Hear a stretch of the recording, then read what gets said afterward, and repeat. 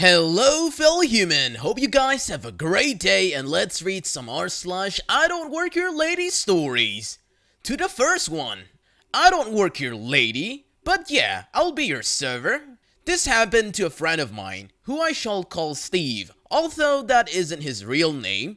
Steve works in a hardware/DIY store in a retail park, where are loads of shops and restaurants surrounded by a large car park. He has a lunch break at about 1 p.m. every day for an hour, during which time he normally gets a sandwich or something quick, simple and cheap.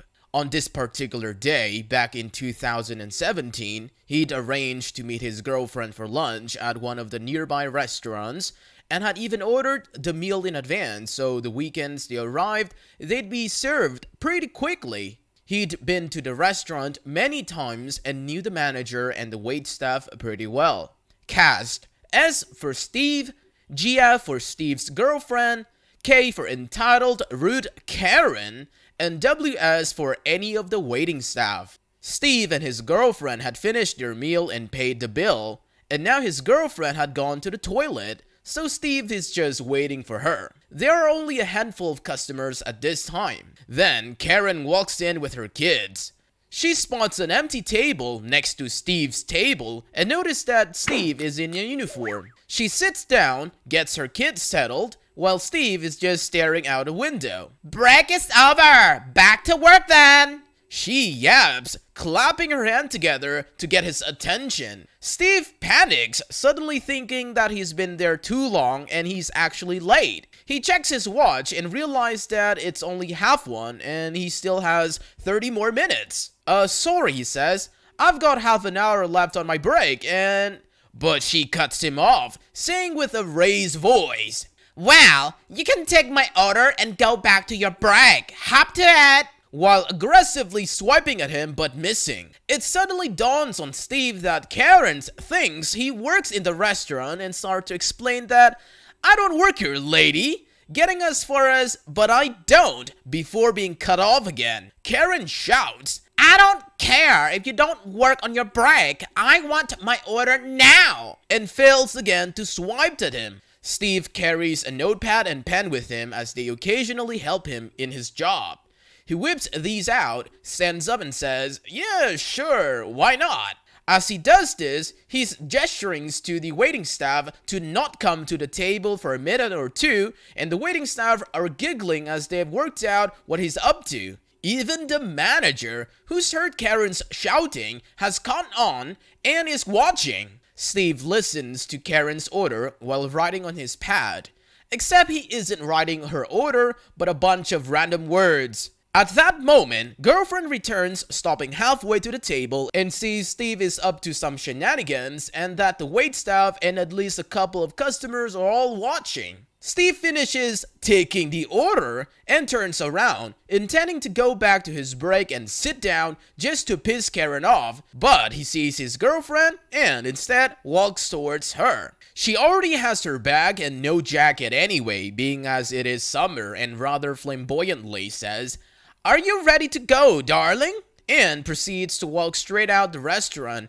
turning around to see Karen still sat down, staring daggers at him, and tears off her order from his pad and throws it in the bin by the door.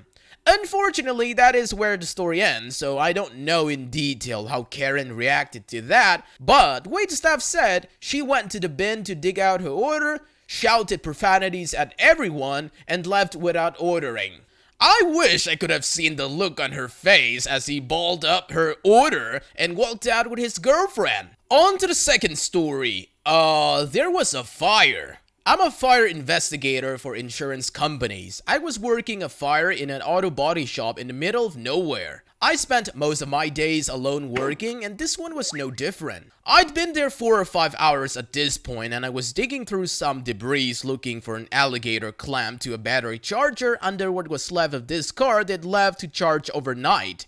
The fire happened in the middle of the night, so the fire department had cut through the overhead doors in order to get inside. And since it was much easier to just take off the plywood, they used to cover the hole in the door and climb through. That's what I did. The inside was coated with smoke and 3 cars had essentially completely burned.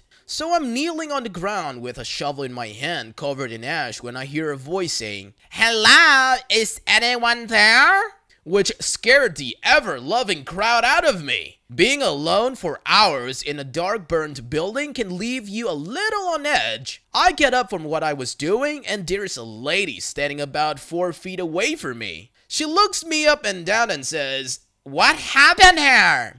I kinda glanced around and said, there was a fire? And she said, "Oh, that sucks." Then tossed me her keys and said, "I need an oil change and a tire rotation." I told her that I didn't work there, that I was a fire investigator, and that the place wouldn't be open for a while since, you know, they had the massive ducking fire she had to climb through to cut open overhead door to get into. She then asked me, "Well, when will you guys be open? You can just do it then." I again told her I didn't work there, I was a fire investigator, and she'd have to come back later when the actual owners of the place were there, and it wasn't just me by myself. Mind you, I'm wearing a fire helmet, fire boots, and latex gloves, and it wasn't like this was a small fire. This place was cooked. I handed her back her keys, and she just kinda gave me a weird look and said, "Oh, okay," then climbed back through the cut open overhead door. It was one of the weirdest moments I've ever had on a scene. I've gotta say, that Karen was so dense. On to the third story. Lady thinks I work at Disney because I was trading pins with my daughter. So, my family is very fortunate to live very close to Disney World. Every year, when they have their Florida residence 4-day passes, we go. This year, my daughter and I decided to try pin trading. Our first day, we stopped outside of the entrance to Disney to use the bathroom. I waited outside with my 2 daughters, 3 years and 6 months, and decided to practice how to do the pin trading with my 3 years old while we waited for my husband to come out. Let me also say, I looked nothing like how the cast members at Disney looked. I had a Winnie the Pooh tank top, black shorts, and a Disney lanyard with pins, and on my back, I had an ITA bag full of pins I didn't plan on trading. I also had 2 strollers in front of me. No one should have mistook me for a cast member. After doing some mock trading with my daughter, a little boy probably around 8 asked to look at my pins. I showed him the ones on my lanyard, since I keep all my pins I want to trade on there. He didn't seem to be interested in my pins on my lanyard, but soon noticed my ITA bag. "Boy, can I see those pins?" Me, "Well, sure, but I don't want to trade these." I show him the pins in my bag and say again how I don't trade those. He soon spots a Nightmare Before Christmas pin that's actually my husband's. My attempt of trying to get him into pin trading too. "Boy, I want this one." Me, "I'm sorry, that one isn't mine to trade, and you can pick any of these." I motion to my lanyard while trying to now keep my 3 years old from running off into the park. I soon noticed the kid's mom coming towards me. I was a little relieved, hoping she would pull him away from me. "Mom, oh, are you trading? How fun." Boy, "Mom, I want that one, and she won't trade with me." Mom, "Well, she has to. It's Disney's rules." At this point, my anxiety had taken over. At Disney, the cast members have to trade their pins with anyone who asks to trade. Other guests do not. I sighed, trying to calm myself down. Me, the cast members have to trade, but I do not. He can trade one of the ones on my lanyard, but my bag holds the pins that I don't want to trade. Mom, "You're not an exception to the rule. Trade with my son, or I'm going to report you to your manager." Me, "Do you seriously think I'm a cast member?" Mom, "You were just trading with that little girl, so it's obvious you are." Me, I was just practicing trading with my daughter." Mom, "Wait right here. I'm going to get your manager and we'll settle all this out." I didn't say anything. I was so dumbfounded. I'm here struggling with a 3 years old and a baby, and she thinks I'm working? All I could think is that maybe she didn't actually think that? Maybe she was trying to manipulate me to trade with her son. I don't know. My husband came out of the bathroom before she came back. I wasn't going to sit there waiting for her. Lucky Disney is big enough that I didn't see her for the rest of the day. I'm still so confused. At least it didn't get violent, and I was being able to enjoy the rest of the day without anyone else thinking I was working there. Well, the Florida heat probably fried her brain. On to the fourth story. I don't work here, lady. You think you can talk to someone like that? I had gone shopping to the Mart of Walls and was browsing the electronics department. I was kneeling down to look at something as I'm very tall and I don't enjoy bending down too much. There was a cry of pain in the next aisle and a woman yelling, "Do give me that crap and do your darn job!" I was wearing headphones and didn't hear the initial exchange, but I definitely heard the shouting. I took my headphones off and heard a young girl crying and trying to explain to the woman that she didn't work there. The woman, hereafter known as C, you know what I mean. The girl will be known as YG for the young girl. Me is me. A bit of information about me. I'm a near 7-foot tall behemoth of a man. Think Heavy from Team Fortress 2. Look it up if you're unfamiliar with the character. Complete with shaved head and ability to imitate a Russian accent. I am obsessed with different accents and love to make people laugh by pulling one out at random. I walked around the corner and see C holding YG by the hair and shaking her while screeching something about treating customer better. You know the idiot Karen spiel. I decided to have a little fun with C and perhaps scare her like she scared this poor child. You have to imagine I'm speaking in a thick, heavy Russian accent. Me. What the hell is going on? Why are you pulling hair off my knees? C, who had the good sense to let go of the girl when she saw the hulking Russian monster looming over her.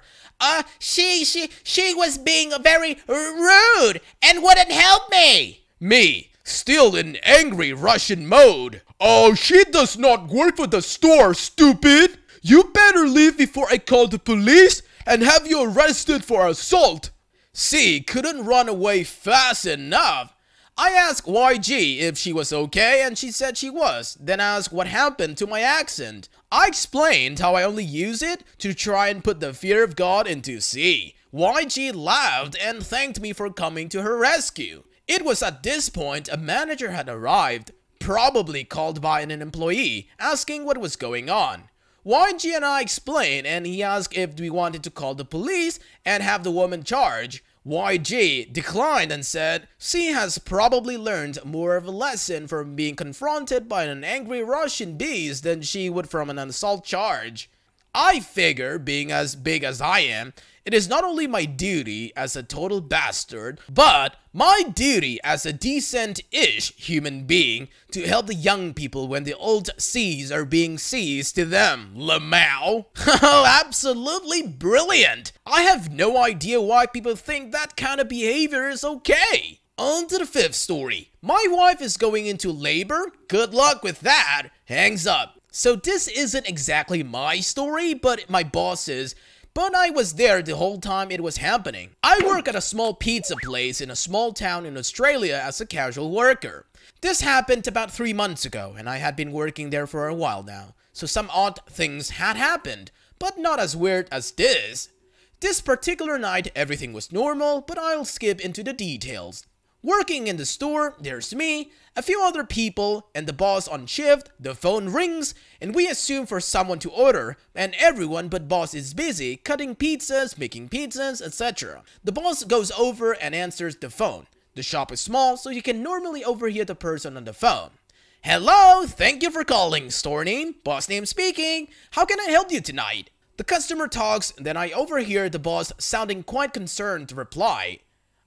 Sorry, sir, can you please repeat that?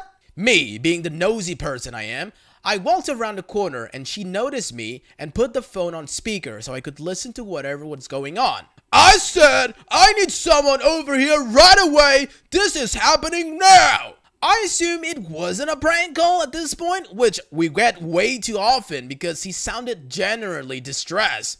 This to which my boss replied, sure, sir. What pizzas can I get for you? There was then a pause for a few seconds and the guy yelled into the phone. Are you serious? I need an ambulance now! My wife is going into labor and the baby's coming right now! My boss, obviously not knowing what to say, just quickly blurts, good luck with that, sir, and immediately hangs up. So basically, this guy called the pizza store instead of calling emergency services. My only guess is he had us and them on speed dial, but to this day, neither me or my boss knew if he got to the hospital with his wife on time. Well, you can deliver the baby in 30 minutes or it's free! That's it for today, fellow humans. Thanks for watching. Be sure to leave a like, comment, and subscribe. See you guys next time.